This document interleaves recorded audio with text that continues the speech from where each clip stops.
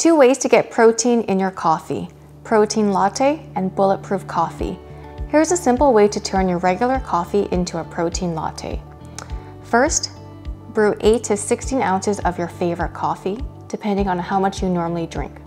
In a blender, pour in your coffee and 1 scoop of protein powder. Blend for 40 to 60 seconds until the coffee lightens in color.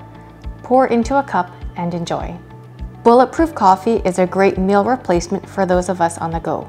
You get healthy fats to keep you fuller longer. You get protein to help with your muscle goals, and butter to slow the release of the caffeine, so give you long-lasting energy.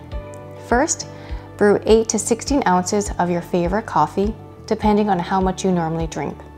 In a blender, pour in your coffee, 1 tablespoon of coconut oil, and 5 grams of butter, and half a scoop of protein powder. Blend for 40 to 60 seconds until the coffee lightens in color. Pour into a cup and enjoy. So there you have it. If you're on the go, need to start your day right with protein and a quick pick-me-up, use this simple recipe to get you going.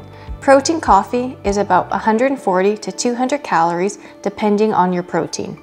Bulletproof coffee is about 225 to 275 calories depending on the brands of ingredients you use.